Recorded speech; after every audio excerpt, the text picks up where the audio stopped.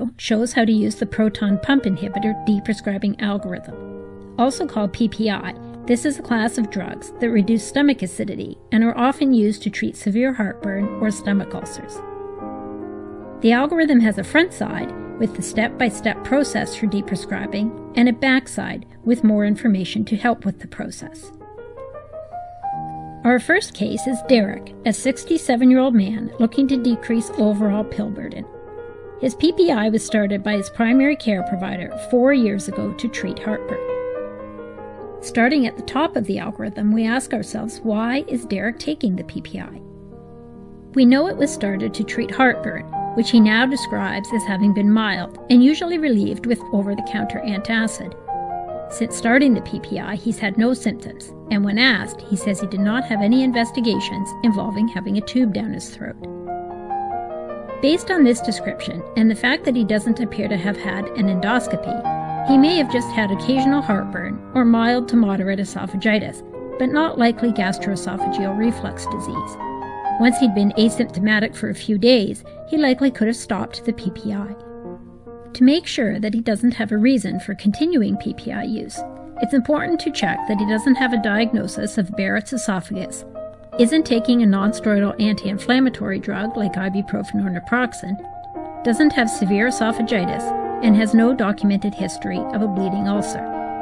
Based on his medical chart information and his own recollection, Derek does not appear to have had a peptic ulcer, has never been diagnosed with H. pylori, and has never been admitted to an ICU. All of these conditions have specific treatment durations, and Derek has been taking his PPI for much longer. Thus, Derek is a good candidate for deprescribing of his PPI. The notes on the back side of the algorithm stress the importance of a conversation about deprescribing to explain the rationale, for instance, the possible side effects of PPI use, and that long-term therapy may not be necessary, as well as the process for deprescribing. These recommendations are informed by interviews with patients about facilitators for deprescribing. Because there is no evidence that one tapering approach is better than another, we choose what is most convenient and acceptable to Derek.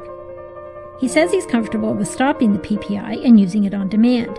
This means that if his heartburn symptoms return and can't be relieved with over-the-counter antacids, he'll take his PPI daily until his symptoms go away, repeating the process if needed in the future. We'll monitor at 4 and 12 weeks to check if Derek has heartburn, regurgitation, dyspepsia, or epigastric pain. We can have him visit the clinic, call him, or just ask him to let us know if his symptoms return. We'll recommend non-drug approaches such as avoiding meals 2 to 3 hours before bedtime, elevating the head of his bed, losing weight if needed, and avoiding dietary triggers. Occasional symptoms can be managed by using over-the-counter antacids such as Tums, Gaviscon, Pepcid, or even over-the-counter PPIs that can be used on demand. Months later, after using over-the-counter antacids to manage rebound heartburn and avoiding dietary triggers, Derek is happy to be feeling well and taking one less medication. Our next case is Carol, an 89-year-old woman living in long-term care. Because of her previous stroke, it's hard for her to communicate verbally. Her medication review was unable to determine the original indication for PPI, but she's been taking it for many years. Because we're unsure about why she's taking the PPI, we asked Carol's family about whether she's ever had a bleeding ulcer, used medications for pain and inflammation, ever had heartburn, reflux, or stomach pains, and if she ever had a scope down her throat to look at her esophagus and stomach.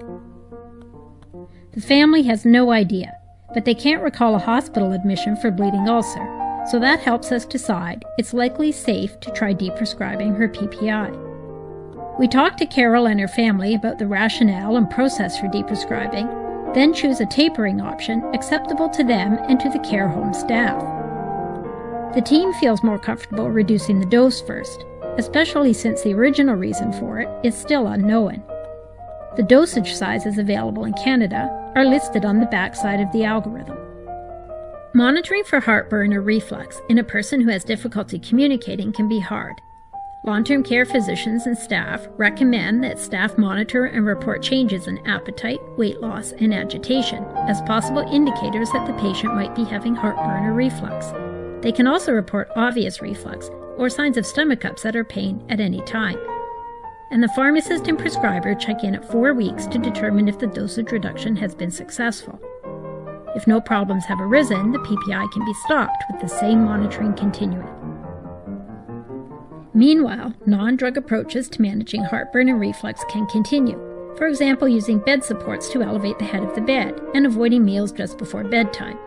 If Carol has no symptoms, she may do well without her PPI. If it appears as though symptoms are returning despite efforts to manage heartburn without using drugs, she may benefit from testing and treatment of H. pylori, or if that's not available in her long-term care home, she may need to return to the low-dose daily PPI.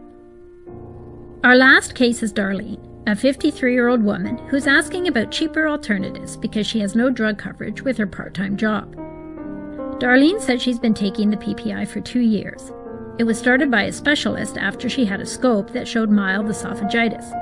Because of the frequency with which she'd been having heartburn and reflux, the doctor told her she had something called gastroesophageal reflux disease, or GERD. After she started the drug, her heartburn stopped completely.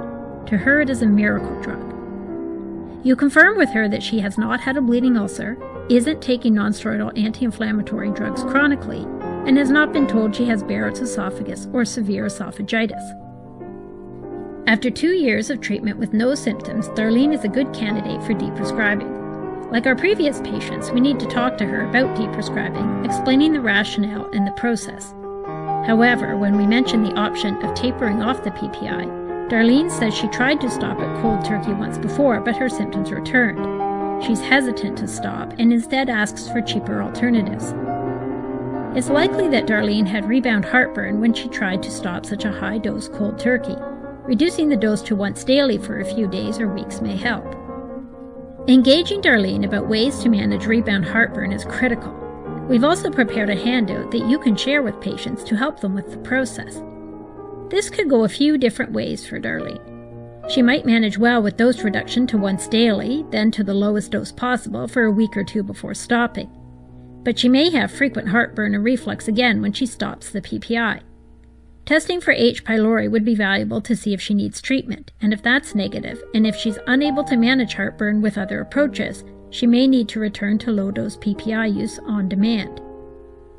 Or she may be able to manage rebound heartburn easily with over-the-counter medications and lifestyle changes, such as reducing caffeine and avoiding other dietary triggers, eventually stopping her PPI and using it only on demand.